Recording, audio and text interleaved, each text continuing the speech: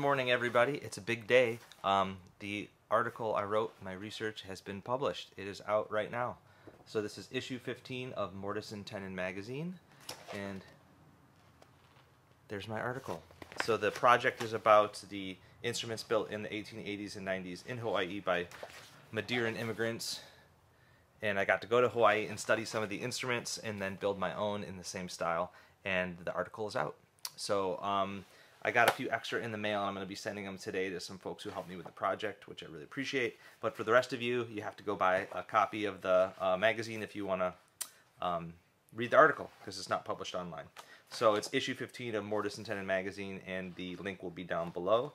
I'm looking through it this morning and just feeling really grateful that I had this idea and they believed in me and decided to give me the time and space and a little bit of money in order to make it happen, and that other people who do fine woodworking could also be interested in the things I'm interested in, because I wasn't sure people would care about this stuff. So I'm just feeling my bucket is full this morning, and I'm feeling very thankful and grateful for the chance to do this big project. And of course the project's not done. I'm always working on new stuff, but this is just the first part of it, getting this article out.